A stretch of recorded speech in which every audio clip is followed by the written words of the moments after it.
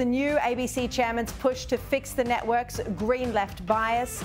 News poll and another poll just out tonight showing that Albanese is on the back foot, and backlash against the palace for its shocking handling of Princess Kate's cancer diagnosis. We'll cross live to London with the latest. But first tonight, the University of Sydney locked pro-Palestinian activists inside a room with senior Israeli university officials for an hour and a half last week. Tel Aviv University representatives flew from Israel to attend the University of Sydney's Abroad Fair, which promotes their university exchange program. The Israeli academics were there alongside other university representatives from Germany, Canada, the United States and Taiwan. But pro-Palestinian activists stormed the room, trying to get the Tel Aviv University kicked off campus. We can end this system which sees the butchers of Gaza come to USyd's campus, sees USyd students pushed out for speaking about Palestine, while the people who are literally responsible get their own store with a private security guard. Tel Aviv University plays an active role in training IDF lawyers. We want them off our campus. We are all Palestinians. The Israeli delegates didn't think that they should have to succumb to the demands of the protesters and leave, seeing as they'd flown from Israel for this. Shockingly, instead of removing the pro-Palestinian activists, Sydney University had security lock the doors, locking the activists inside the same room as the Israeli delegates. Let that just sink in for a minute.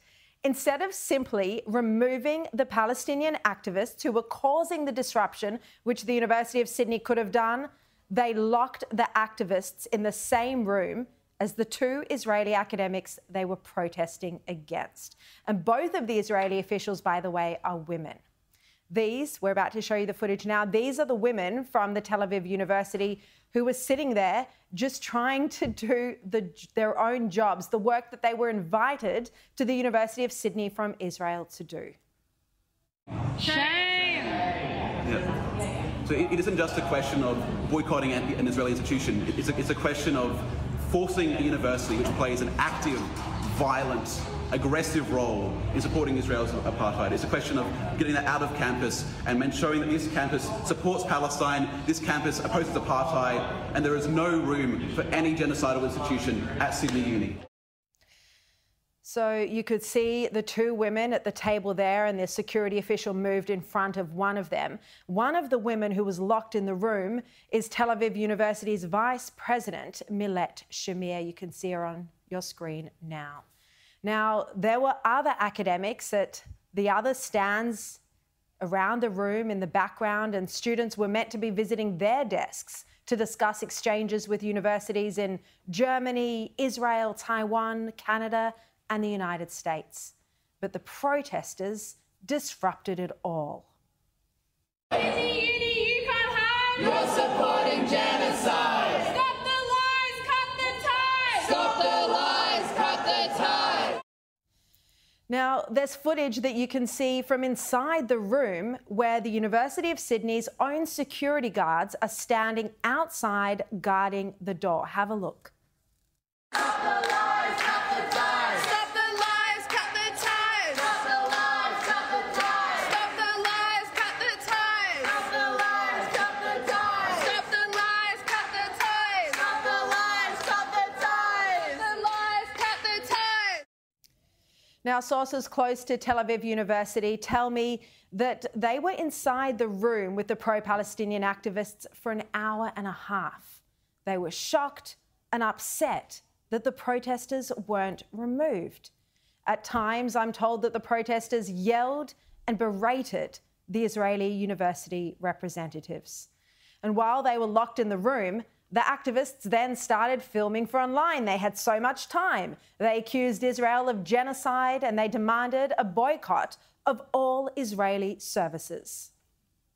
And we stand against the state of Israel, and we will keep occupying, we'll keep fighting, keep striking until we make Israel a pariah state and we make it clear that there are no Israeli institutions welcome at USyd or on Gadigal land anywhere. This campus supports Palestine. We need to protest this university off of campus. Yeah. Free, free Palestine! Free, free Palestine! Free, free Palestine! Free, free Palestine! Yeah, we have completely shut down this building. Mark Scott, this is a message to you. We're putting you on notice. Stop the lies, cut the ties! Stop the lies, cut the ties! The lies, cut the ties! Well, the activists also claimed that there were members of the National Tertiary Education Union who had gathered and were blockading outside. Outside at the front, we have rank and file members of the NTEU blockading the entrance.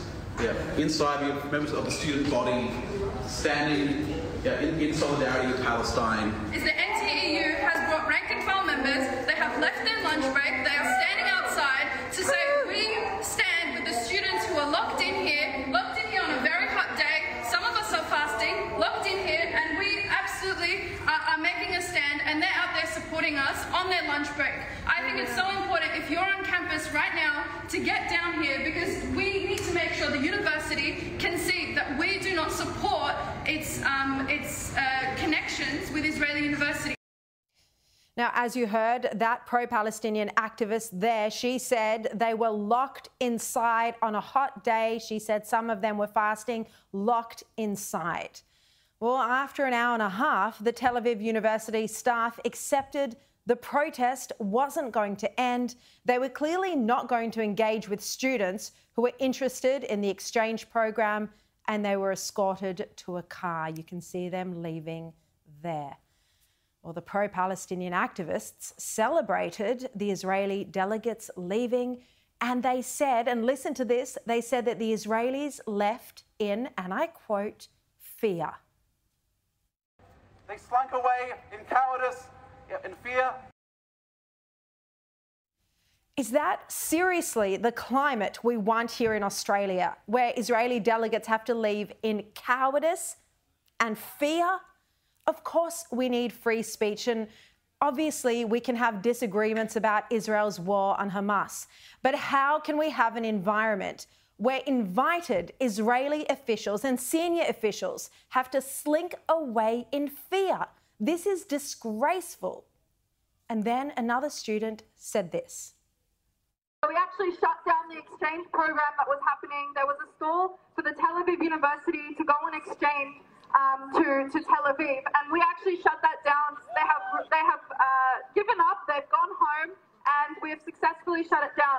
We want to make sure that this campus is 100% a Palestinian-friendly campus. End the lies, cut the ties.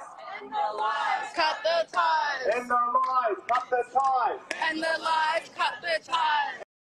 So they're celebrating that they've shut down the whole exchange program that was being promoted. Who is running the show? This is once again a case of Jews being punished through no fault of their own while just trying to do their day-to-day business. And this is also a harassment issue. A university that would presumably espouse values of tolerance has allowed a bunch of extremist activists who don't support Israel's right to exist to disrupt and destroy a collaborative exchange session, and then allow the Palestinian activists a free rein to harass and intimidate the senior university staff. This is persecution, harassment and intimidation. Well, what does the University of Sydney have to say about this? Well, a spokesperson told us this evening that the incident was under investigation. They said, we're always working to ensure all our students, staff and visitors feel safe and welcome on our campuses, and are aware of an incident that took place at this year's Study Abroad partner event. As an additional precaution this year, we hosted Tel Aviv University at our law school and Susan Wakel Health Building, where we had security in place. There was a protest that disrupted proceedings, and some security measures were taken to ensure the safety of our community. At no time was any person locked in or detained. We have a rich history of activism and protest on our campuses, and all students and staff have the right to express themselves freely as long as it's done safely and in accordance with our policies and the law. Protests may be rowdy and spirited, but but they cannot interfere with the rights and freedoms of others, and this incident is under investigation. We support our students' right to express their opinions in a safe and respectful way, and recently communicated to our community about our expectations of our staff and students at this challenging time. Well, the University of Sydney's Vice-Chancellor Mark Scott was previously the Managing Director at the ABC. I think it's pretty clear that he could be doing more to get anti-Semitism under control at the university. Just a few days before this unfolded, an anti-Israel University of Sydney academic, Nick Riemer, started tweeting about the Tel Aviv University staff who were going to be visiting. And he said on Twitter or X that it was criminal that Sydney Uni is hosting Tel Aviv Uni at its study abroad fair. He said it was an institution directly responsible for the violent dispossession and murder of Palestinians. A claim, of course, that has no basis in fact. But this is the University of Sydney's own academic. And he then tweeted that both staff and students were protesting against the Tel Aviv University being present at the Sydney University Exchange Fair. Well, the bigger, more broader question that we have to look at is how young Jewish Australians are dealing with these extremist views day in and day out. Here is how one of those pro-Palestinian activists described what it's like every day at the University of Sydney. This university, which by the way is so pro-Palestine, every time I walk on campus, all I see is Palestinian flags, all I see is Palestinian posters. That's the work of students, that's the work of rank and file staff and academics actually organising on campus to make sure that this is a campus that supports Palestine. That's the University of Sydney. Look, while many of you watching this tonight will know someone who's experienced anti-Semitism, whether it's at work or on the commute to work or on social media, the universities are the cold face of the problem. It's our young Jewish Australians who study hard at school, are lucky enough to then get into one of Australia's most prestigious universities, the University of Sydney, and then they have to come face to face with intense anti-Semitism on a daily basis. We are seeing no leadership on any of this. And this is the worst anti-Semitism crisis we've ever had in this country, in Australia. And the reason is because Anthony Albanese, our Prime Minister, well, when he was young, he was one of these anti-Israel protesters shouting into the megaphone. The response of Israel has been to meet children throwing rocks with helicopter gunships, with tanks and with missiles. All right, Dave Sharma, who's Australia's former ambassador to Israel, he's going to join me a bit later on the show to speak about this story, also whether Israel should back down in Rafah. But let's bring in now Sky News host Liz Storer and contributor Joe Hildebrand. Welcome to you both. Hello. Joe, this is the most bizarre response from the University of Sydney to actually put security guards outside the door of this room to lock in the pro-Palestinian activists instead of removing them.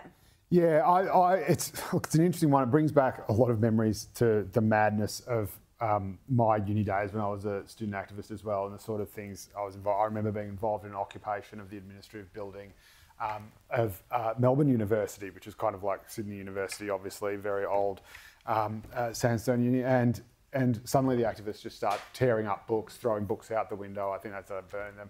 Then they started storming the library, the law library underneath the building for no apparent reason. So it just reminds you how quickly, I wasn't actually doing the occupying, mind you. I was meant to be the liaison between the occupiers and the police and the university authorities. But your role hasn't changed I over was, the I was years, meant to be Joe. the reasonable one. But and very quickly I just saw these people just running riot like animals. Yeah. And I was talking to the head, the Vice-Chancellor's rep, and he said, "You've got to do something." I said, "I don't know what to do with these people. They're out of control." And you see that sort of, I suppose, now. And you see, firstly, how just utterly moronic these people are. I mean, nothing of what, never mind the fact, I mean, imagine being locked in there for an hour and a half listening to those slogans chanted over and over again. You'd want to, knock yourself off. But accusing, firstly saying, bragging about the fact and say, we want to wipe Israelis off the face. We want to wipe Israel off the face of campus. And then when they get their wish, you're saying, oh, look, they run away like cowards. They run away. Well, hang on, which is it? Do you want them to stay and talk and engage, or do you want to just wipe them off? They don't even know what they think. And that I think, and I should make it clear, I'm absolutely 100% convinced this is not something Mark Scott or the administration at the university endorses at all. I do think, though, I know, in fact, that it's something they're very worried about and scared of, and they're scared of escalating. So they knew this could have been an issue. That's why they chose that venue in the first place and had the security there. So why did they then allow, if they knew there was going to be protesters, and you know, one of their academics, Nick Reamer, had tweeted encouraging people to protest. So why then, Liz, and you know, the university might say, oh, this is a free speech issue. This is what they did say, by the way. This is a free speech issue. We have to allow the protesters, our students, to protest. But there's a difference between free speech and hate speech, and no one seems to understand that. Yeah, and Joe, you just said you're sure that these guys at the uni don't endorse this, and yet they have allowed it. Have these students been disciplined in any way? Absolutely not. And now we've got this word salad from the hierarchy at the uni saying, oh, there's an investigation into it, as if there might be some pending discipline of some kind. But as one of those students that you played has already said, and I've been to the campus, it used to be my old campus, and it is awash with Palestinian flags, Palestinian propaganda. They have taken over the campus. The university higher-ups have obviously allowed that much. So is it any wonder that these students feel emboldened to act in this way and will again, because have they been disciplined? No. So they're going to say, look, we've got the clout, we got away with it, we feel perfectly justified in our completely ignorant stance, nobody has taken us on. We all know this is the snowflake generation. They simply cannot even bear that someone exists that doesn't agree with them, despite the fact that they're completely ignorant of any other side of the story. And it goes again to highlight the idiocy of anti-Semitism, because as I've said before, even if worst case scenario was true, all the propaganda was right, and you are righteously indignant about it all here on your USyd university campus, what does the average everyday Jewish person, like people working in a uni at Tel Aviv, got to do with whatever you think the Israeli government has gotten up to? Nothing. And yet you're treating these people disgracefully. And two women, by the way. Two women, by the way. But this is the thing, just imagine if it was say a feminist meeting, or would they allow a bunch of men's rights activists in there and lock them in for an hour and a half? Imagine if it was Chinese academics visiting. Would they allow a bunch of Taiwanese activists in there for an hour and a half? No effing always way. Different treatment. It's because the Palestine thing is simply the Vietnam of this generation, and it is the cause du jour, and that is why everything is okay under the umbrella of it, where things would never, ever be. I don't have time to get into that analogy. I'm not sure I agree with it, though, Joe. But anyway, let's move on to another topic. Well, the ABC, as you know, has got a new chair, Kim Williams. He's not shying away from one of the broadcaster's biggest problems, its lack of impartiality. He's warned staff on a podcast that he's got no time for journalists who aren't objective. Have a listen. You know, if you don't want to reflect a view that aspires to impartiality, don't work at the ABC. I mean, I really think this is a very serious issue. This is a publicly funded organisation. It is a publicly accountable organisation. It is a respondent to legislation of the National Parliament, and it must always aspire to be as fair-minded in its work as it possibly can be. Liz, I mean, I think that all the chairs go in there with good intentions, but nothing ever happens. Yeah, I'm not remotely excited about this. He said similar when we all learnt that he first got the gong. Now he's actually in the chair and he's saying it again. And people desperately want to hear it, of course, so there is some applause scattered around the place. You hear these golf claps break out. But at the end of the day, I'll believe it when I see it. And so far, what he's saying simply reflects something as simple as, oh, OK, so you're familiar with the ABC Charter. Yes. Great start, buddy. That's a good start, but that's all it is. Yeah.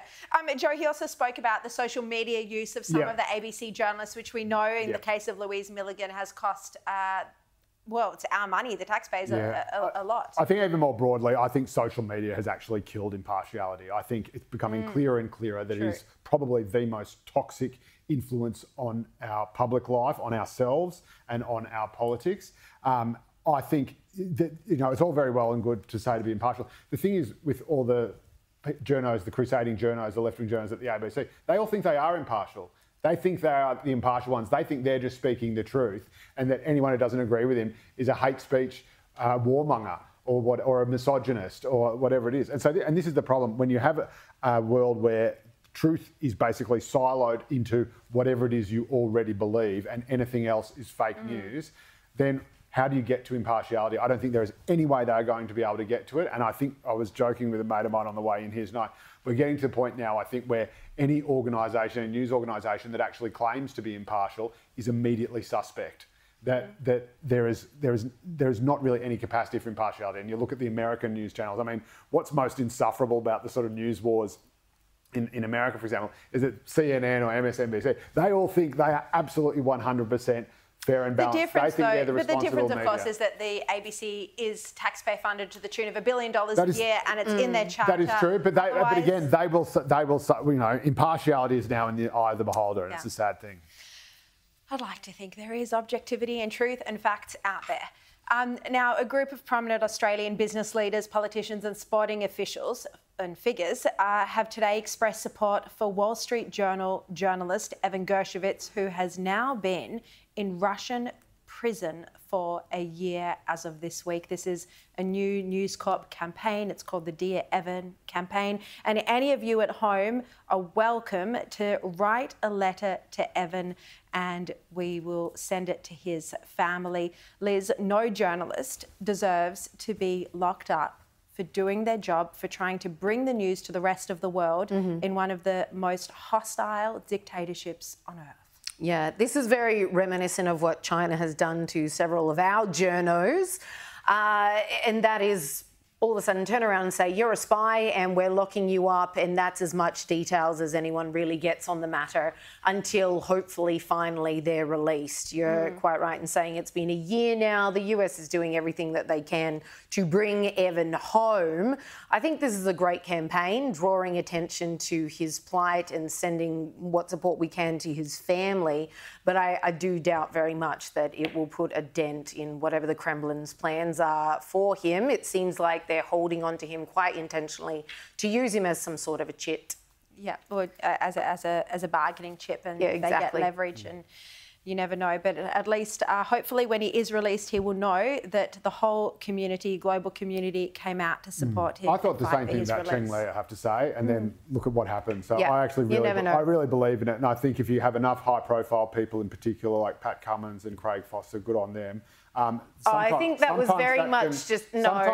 Sometimes that can cut through, and I think. Now, no, I think that was China being China. They decided for their own reasons in their own time. Yeah, that's right. I don't necessarily believe it was also as face-saving. If Putin wants to be seen as a legitimate ruler, he wants people to be on his side in the war of Ukraine, and he keeps trying to browbeat people as to it's really Russia that's on the right side of history, all that sort of stuff. All these strongmen want and crave legitimacy, and so if he's given a window to actually free Evan at some point and say, see, we're a perfectly reasonable, rule of law oriented society, and you thought we were a dictatorship, shame on you. That's the way it would operate. And if you have enough visibility, and sometimes things like sports stars can cut through, you never know. I would have thought Cheng Li would never see the light of day again, and now here she is, part of us. All right, we're out of time. Liz Story, Joe Hildebrand, thank you both so much. Thanks. Now, after the break, Dave Sharma discusses Israel's invasion of Rafah and also talks about the University of Sydney's decision to lock the doors. Plus, we'll cross live to London for the latest on Princess Kate's cancer diagnosis. See you. Welcome back. Well, tonight I've revealed that the University of Sydney locked visiting senior Israeli university staff in the same room as pro-Palestinian activists for an hour and a half. The university says it's now investigating. Joining me to discuss, Liberal Senator and former Australian Ambassador to Israel, Dave Sharma. Dave, welcome. Look, when I called you this evening to tell you about this story and to tell you I wanted to ask you about it on the show tonight, you said you were actually aware of it because you had met with those involved. That's right, Sharri. Good evening. I'd met with the Tel Aviv University delegation at an event over the weekend, and I asked them how their trip to Australia had been. And they said, look, it had been great, but there had been an incident at the University of Sydney earlier in the week, which I was horrified to learn about. Horrified not only that they were subject to that, I was embarrassed on behalf of Australia, but horrified to learn how the authorities at Sydney University had handled it. It just sounds completely bizarre. I mean, so the university staff were kept in the same room. They decided not to leave the event that they'd flown here for. And the pro-Palestinian activists then locked inside. We've seen the footage where the pro-Palestinian activists say they were locked in the room. We've seen the footage of the security guards standing outside. How can the University of Sydney have possibly thought this was a good idea? It beggars belief. Let's be clear here as well. Tel Aviv University was there as a guest of and at the invitation of the University of Sydney to participate in a global education exchange fair designed to tell students what their opportunities are to study abroad and whatnot. So Tel Aviv University is a guest. Second point is all of the Tel Aviv University representatives happen to be female. They're women. And then we have this group, and the footage I've seen is largely young men who are protesting and yelling at megaphones in a room, behaving in a threatening and intimidating fashion, and in a way that surely is at odds with the values and ethos of the university, who aren't shut down by the security. Instead, they're all put together in the same room like some sort of, bizarre conflict resolution doctrine or something. I don't know what they were thinking, but surely the students at Sydney University should have been allowed to speak to the representatives from Tel Aviv University without being interrupted or intimidated, and surely those guests of ours shouldn't have been harassed in this way. No, it's appalling. It's actually devastating to see that anti-Semitism that's happening at our universities. Now, I want to ask you about the debate over Rafah. We've now seen Kamala Harris join the pylon. She's called for Netanyahu to call off any planned action in Rafah. Have a look. We have been clear in multiple conversations and in every way that any major military operation in Rafah would be a huge mistake. Let me tell you something. I have studied the maps. There's nowhere for those folks to go. A lot of international pressure now on Israel. Dave, what's your view on whether Netanyahu needs to now call off Rafah or go ahead? Well, I just make the point that Israel is fighting a war here, not against a geography, not against a city, not to occupy some territory. It's a war against a terrorist organisation, Hamas. And if Hamas is in Gaza City, then that becomes the focal point of military operations. If Hamas is in Khan Yunis, then that is the focal point of military operations. And if Hamas is now in Rafah, then that is going to be the focal point of Israel's military operations. I mean, the way to stop an offensive in Rafah is for Hamas to, I sound like a broken record here, but it's for Hamas to release the hostages and surrender, lay down its weapons. Then there will be no offensive in Rafah. But there's no point if you're Israel in trying to put out 3/4 of the fire. If Hamas still has a presence in Rafah, and it seems clear that it does, then Israel needs to deal with that presence. And I think most of the world, including the United States, is united in their view that there will be no better future for Palestinians in Gaza or for the Israeli people until Hamas is eliminated, and there can be no enduring peace until Hamas is eliminated. So I want to see Hamas eliminated. I don't want to see it done with any more harm to civilian lives than is absolutely necessary. I'd like to see it done with no loss of civilian life, but the way that Hamas operates makes that nearly impossible. I think it's bewildering why there's all this international pressure on Israel. Why isn't there international pressure on Hamas? You know, where are all these world leaders Why aren't they calling for Hamas to release the hostages? And I'm starting to see high-profile people calling for an unconditional ceasefire. Well, no. Why should there be an unconditional ceasefire when there are still young men and women being locked up? God knows what's happening to them by terrorists. It's just appalling. Dave Sharma, thank you for your time and also for your support and your strength in the fight against anti-Semitism. Thank you so much for joining me. Now, the Princess of Wales revealed, as you know, in a moving video over the weekend that she's had a cancer diagnosis. In January, I underwent major abdominal surgery in London, and at the time, it was thought that my condition was non-cancerous. The surgery was successful. However, tests after the operation found cancer had been present. My medical team therefore advised that I should undergo a course of preventative chemotherapy, and I'm now in the early stages of that treatment. Daily Mirror royal editor Russell Myers joins me now. Russell, thank you so much for your time. Look, everyone's now coming out blaming the media for speculation in the wake of that Photoshop debacle, but actually the media were very respectful of Princess Kate's privacy for months. Isn't really the issue here that the palace handled this so appallingly?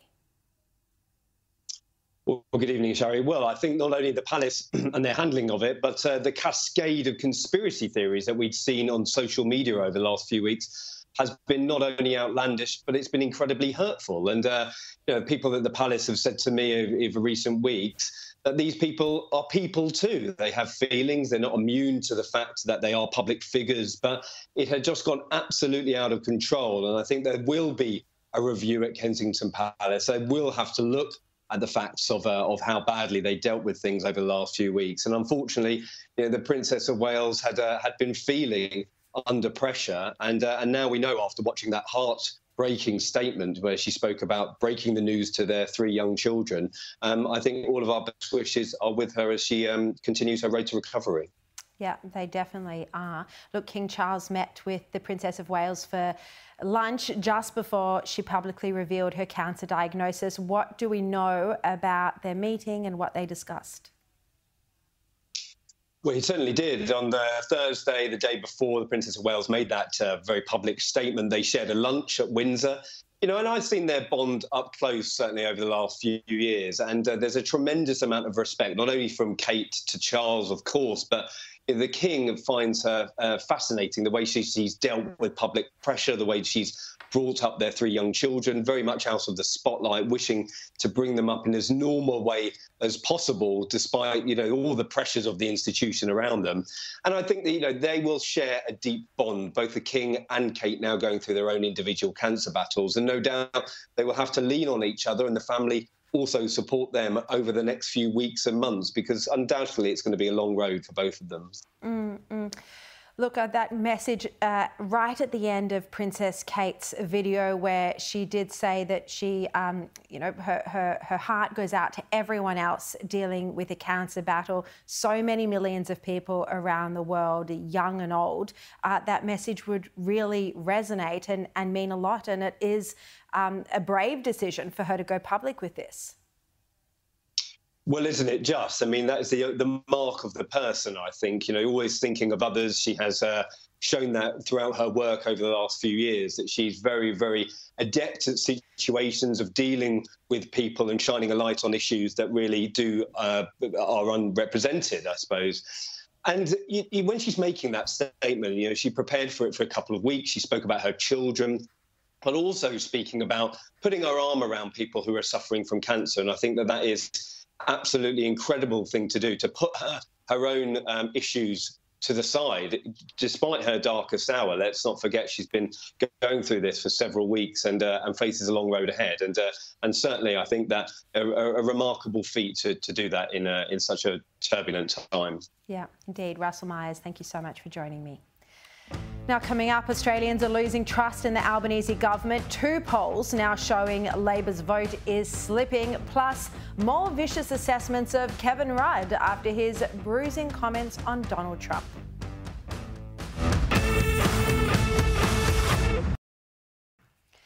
Well, a news poll in The Australian today shows that voters are losing trust in the Albanese government as Labor's vote slips. Labor dropped 1 point to 32%, while the coalition lifted theirs to 37%. This is the government's worst result since November, and things aren't looking any better in the Sydney Morning Herald's Resolve poll, which was published just this evening, with Albanese's net performance rating dropping from -6 to -11. Meanwhile, Peter Dutton's personal performance rating increased slightly from -11 to -9. Our Political Insiders panel, former Chief of Staff to Opposition Leader Bill Shorten and former Press Secretary to Scott Morrison, Andrew Carswell and Cameron Milner, join me now. Welcome to you both. Look, Andrew, if this result is repeated at the election, Albanese would still win, but it's likely he'd be looking at a minority government. Yeah, Sharri, we're certainly sliding towards a pretty unholy and unruly minority government of Labor, Greens and Teals and whoever else they can cobble together. That is the reality of where we're heading, and the Australians Dennis Shanahan made that very clear today in suggesting that history is against the Albanese government in the first place anyway. No government since the Second World War has increased their margin from the first term to second term. So minority government, lock it in, strap yourself in, it's going to get ugly. On the personal side, though, that Albanese's personal ratings are just kind of clinging on, and you get the sense that that there is this kind of stubborn perception from those that are not really engaged with politics and certainly don't spend any time up here, that Albanese is somehow a good bloke. There is still that. Anyone that's watched any focus groups in the last couple of weeks will know that that perception is there. And it's slowly being eroded, but it's still there. And the coalition really has that as their target, if they really want to bring the Albanese government down, is to bring this guy's stubborn popularity down. That is the target. And you just get the sense that that Albanese is one step, one mistake, one scandal away from the public going, doesn't matter if we think you're a good bloke, we need you to be a better Prime Minister.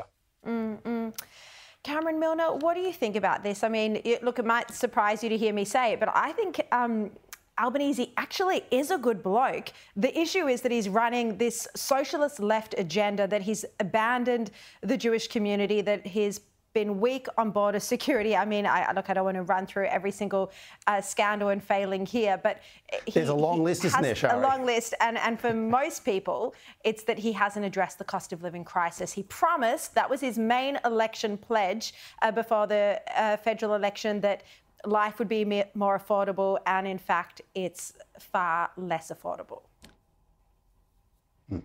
Well, you can be a good bloke and a terrible Prime Minister, and I think Albanese is proving that. I mean, these are dreadful numbers for Labor.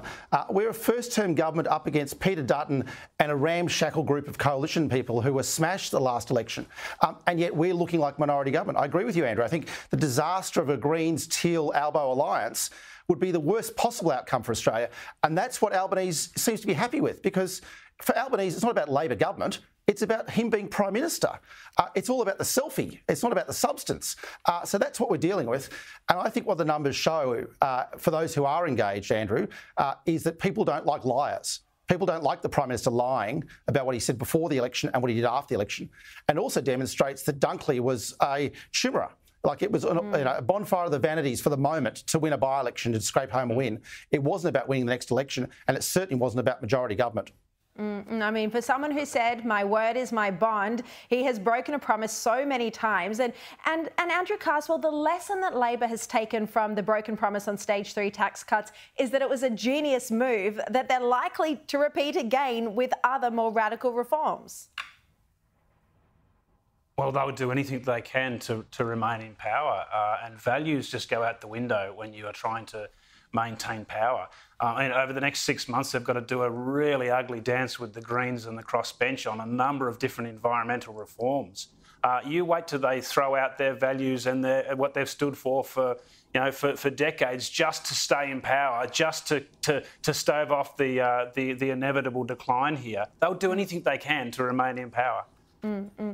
Well, Kevin Rudd, it's been revealed by Christopher Daw on the Nightly that he's about to lose one of his top diplomats in Washington, D.C. He reports that the Deputy Head of Mission, Paul Myler, is leaving his post imminently. There's all the denials that, you know, there's been no falling out between the pair at all. Cameron, what do you think about this? This is going to be a loss to Team Rudd. Look, I think Kevin is quite capable of being the great ambassador for Australia that he actually is. I think last week was a storm in a teacup. You had Nigel Farage talking to Trump and trying to get a headline out of a piece of news on GB News. So, look, my view is very different. I think Kevin's doing a great job as the ambassador for Australia. I think Kevin's enemies love to see him stumble, but I actually think he's doing a great job and will do a great job whoever the president, whether it's Biden or Trump, going forward, because he'll be Australia's representative. Look, I think he's going to struggle under Trump if Trump gets back in, and many of his inner circle have made that clear even before the Farage interview. I've played you the comments that Steve Bannon made on my show just last month.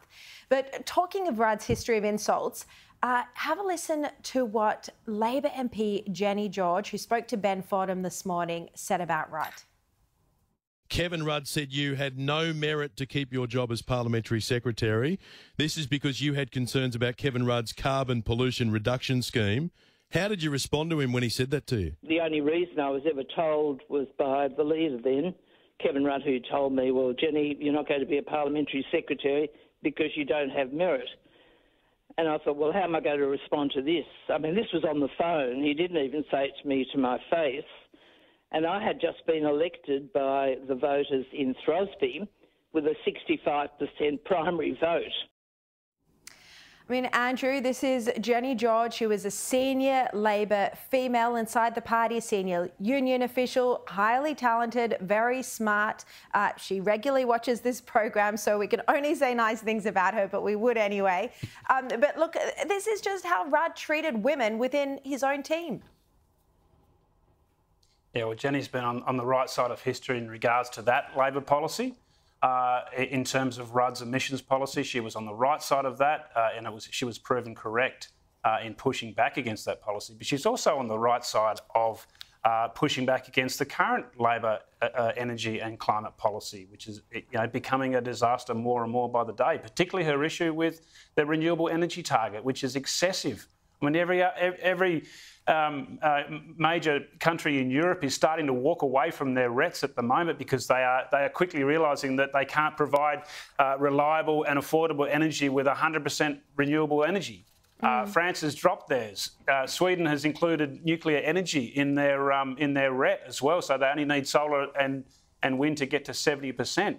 So the rest of the world is starting to walk away and getting sceptical of these high targets, and we are actually going the other way. We're locking in our targets. And the bad thing about excessive targets, you've got to go and reach them, right? So you put disastrous policies, fast and hard policies in place to reach them because it's all about the target and not about reliable and affordable energy.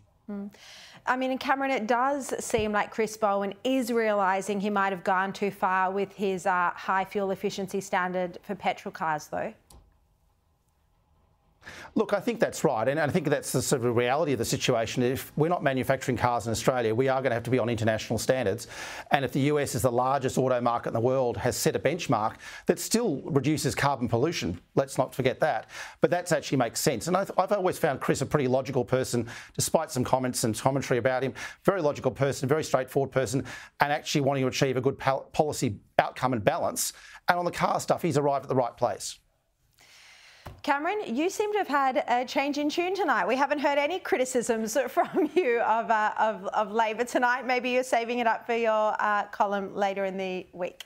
All right, Cameron Milner, Andrew Carswell, thank you both so much for joining me. After the break, Joe Biden can't seem to get ahead in the polls. Trump is trailing closely, or he's ahead. We'll have the latest results from voters after the break.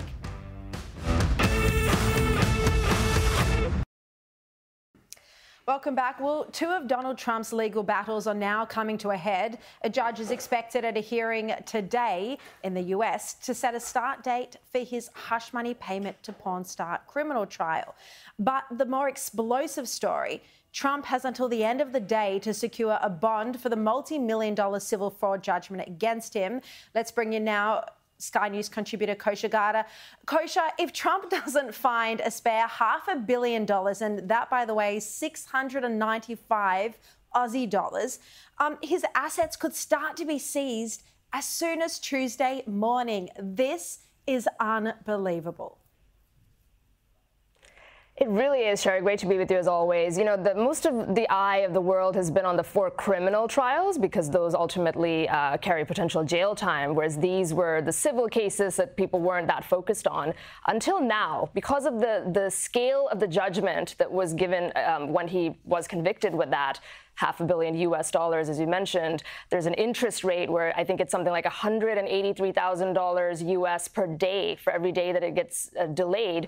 And people, even billionaires, don't typically have that kind of liquidity, that level of cash lying around. So his legal team is looking to appeal this. It's likely to go probably all the way up to the Supreme Court on the basis of the 8th Amendment, which says you shall not inflict cruel and unusual punishment. This is completely disproportionate to what this type of charge would typically carry. But the perversion, like there's a perverseness to this process where even as it's making its way up the court system, you have to post that bond during that process. And it's becoming very difficult for him to secure that. If they seize the assets, I think just politically, just think about what that's going to look like, because most people don't really support this judgment or this ruling. There were no plaintiffs that were harmed or hurt. And then if you picture the Attorney General of the United States going out there, the governor going out there and seizing iconic Trump assets, I think it's going to backfire politically. And not only that, but, you know, many of us have seen the clips of Letitia James for many years saying that she was going to go after Trump. This is exactly what she's doing. So it is highly political. The judicial system in the US is very political, unlike ours here. But the issue is, and Trump has said it himself, if he has to have a fire sale, well, by the time he's won his appeal, if he wins it, his assets would be gone. That's right. And, you know, it's bigger than Trump. This is what a lot of people have been saying, too, that there's sort of almost this like overzealousness or this frenzy for this get Trump syndrome, if you will, that's out there. And as you mentioned, Letitia James even campaigned on that and won her election on that basis. But it's almost bigger than Trump because it really is going to turn off good people from entering politics, outsiders from entering politics, and really people from doing business in New York. And there's lots of high-profile businessmen like Kevin O'Leary, who's on the U.S. version of Shark Tank, has been coming out on a tear on this issue, saying, like, why would anybody in their right mind want to do business in the state of New York? Because this is setting a precedent that at any time the state could bring these charges against you. A jury might, if they just don't like you politically or for any other reason, might convict you. And, you know, what's in it for somebody who wants to do that? So I think there's just a lot of negative for the state of New York and for the country, regardless of what happens with this particular case and with Trump. Talk us through how the latest polls are looking for Trump and Biden. You know, he's, as you mentioned at the setup, they're trailing. Trump is trailing by just a few points or ahead. If you look at the Real Clear RCP average for polls, he's pretty much close. But what's more interesting is in those battleground states, and specifically Michigan, the Biden campaign is really in trouble. And the thing with Michigan is, you know, there's an immediate term effect that's happening in the wake of October 7th. And we've talked about this before, where the Democrat voter base has really been this coalition of the fringes. And there's a big faction, a big Muslim community over there in Dearborn, Michigan, that do not like the handling of that issue and support for Israel. That's just what it is. And so he's really hurting with that constituency. But there's also a longer term problem with Michigan that the Democrats have been facing anyway, where the working class voter has been peeling away from them. And you saw that with how Bernie Sanders did, the fact that Hillary Clinton lost Michigan. It was really close in the last election. So you couple that with what's happening with this issue around October 7th and how it's playing out in domestic U.S. politics. I think that's going to be a big issue for the Biden campaign to correct between now and then. He's got 7 months, which is a lifetime in politics, but that's what the polls suggest today. Kosha Garda, thank you so much for joining us. We're out of time. I'll see you tomorrow at 8. And here's Paul Murray.